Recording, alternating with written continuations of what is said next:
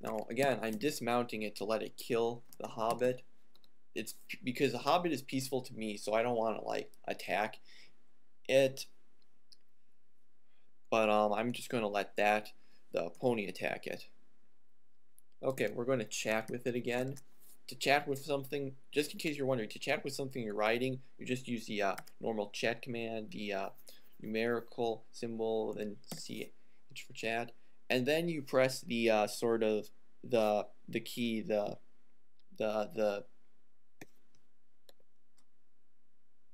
this thing. See this key right here that my cursor is pointing to, the one to the right of the down, right here? That's what I'm talking about. Okay, it's wicker, so that means it's still not hungry. That's good. Well, I want to break it down, but I don't have a key or anything, so I'm going to have to kick it down, which means getting off of it. Okay, got it. Still hungry. Nope, still just got the stuff for the horse to eat. Closed for inventory. Ah, crud. If it's closed for inventory, that means, well, first the door is locked. Now, if I kick it down, I'll get a shopkeeper really mad at me, and at my current level, that'll probably kill me. But we can open it with a skeleton key or a lockpick or a credit card. Yeah, a credit card. Those things can be used to unlock things. But I don't have any of those, so we're going to have to wait on it. Okay, a floating eye. First, let's kill this iguana. Let's try to use the lance to increase my speeding. If for things that are slow like this, I usually try to use the lance because I can just, move away from it and keep hitting it until I actually hit it. I keep missing it. There we go, finally. Now here's a floating eye. These things are pretty annoying because if you attack them while you're next to them, if you're not blinded and you don't have the reflection, extrinsic. Yeah, extrinsic. It basically means that who cares? It basically lets you reflect stuff. Like if you have an amulet of reflection, man, I'm probably overwhelming all of you. Sorry, I just have a tendency to babble. Anyway, they freeze you in place for a while, and you have a good chance, unfortunately, of dying in the meantime. Even a weak enemy can kill you like that. But fortunately, we've got our trusty lance, so we can attack them not from next to each other. That only hits you if you attack them when they're next to you with something. Like longsword. Cool, we killed the floating eye. Now this is, what's really cool about this is if you eat the floating eye, you have a chance to, woohoo, I got telepathy. You feel strange mental acuity. This means if I'm blind, I can still see enemies, or at least the ones I can think. That's really good, because otherwise when you're blind, you're just blind. You don't have a clue where anything is, and you don't really want to run around because you might walk into your pet. But if you've got an enemy, and I'm weak again, so that means it's time to pray.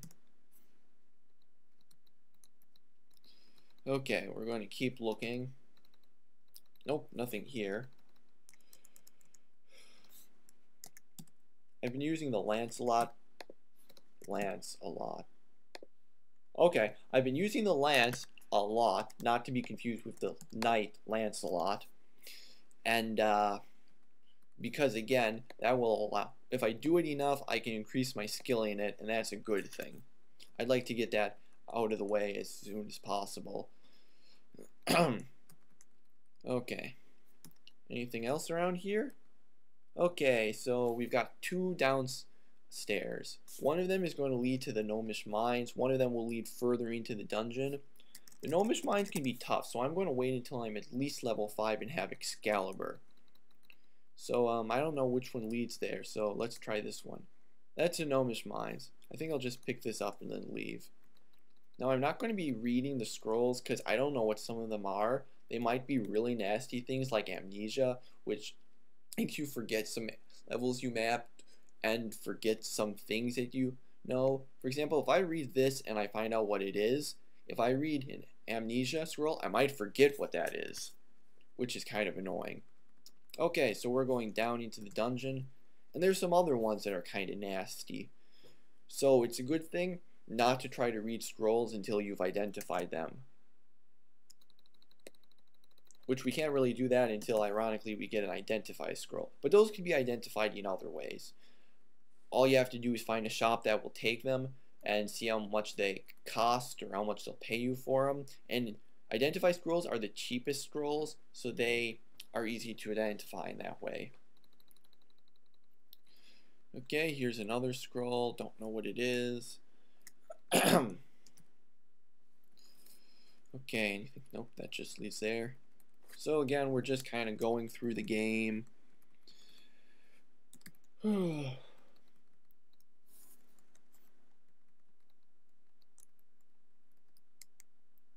going to try to see if there's anything here. Okay, no. It looks though there's this big blank space here, and there usually is something there. So I'm going to see if there's maybe some hidden doors around here. Ah, I found one. Okay, let's take a look. Another spell book. I don't want to read these because the problem with spell books essentially is there's how your chances of reading them depend on several things. Your intelligence, which is kind of low for me, your level, and the difficulty of the book itself. And since I'm a low level, have low intelligence, and don't know the difficulty of that spell book, I'm going to be holding off until I actually, 1, have a higher intelligence or level, and 2, preferably know what level it is. Okay. There's a gnome. Okay. First, let's kill this. Now let's kill this using the lance again. Okay. I'm going to let the pony do it again. Let's see how it does. Okay. Now it's fighting the gnome lord. Okay. Let's see what we got here. We got a dwarvish cloak and some iron shoes. Good, I can use both of those. Now I'm burdened, as you can see, because I'm not riding the pony anymore. Now the pony stepped on both of these, meaning I can wear them.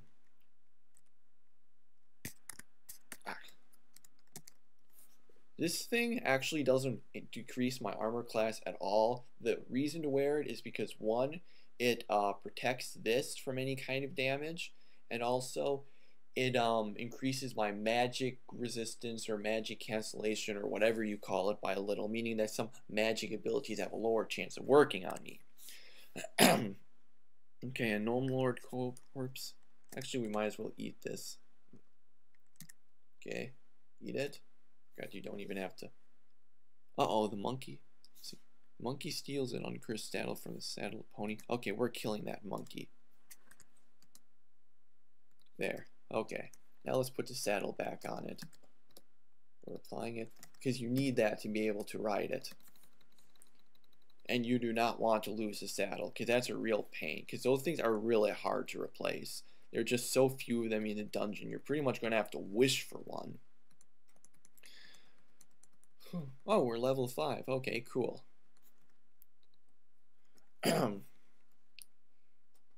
So we're just going to finish looking around this.